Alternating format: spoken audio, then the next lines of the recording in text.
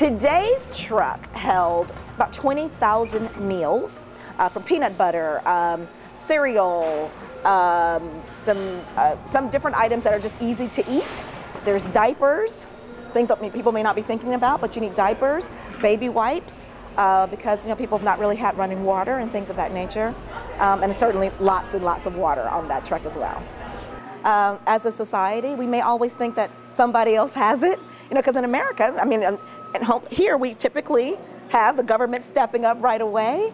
When Hurricane Sandy happened, our governor was one of the first people. I remember like first day.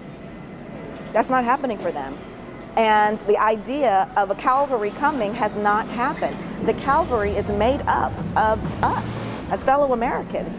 We are going to have to do this because so far they're not receiving the attention and care that they certainly deserve. My biggest fear is what they're feeling is forgotten. So I think for us, the biggest thing we can offer is a reminder that they have not been forgotten. In this city, we call Puerto Ricans family and friends. So, we don't understand this, and we're not going to be a part of anything that has us being still. We're going to keep moving.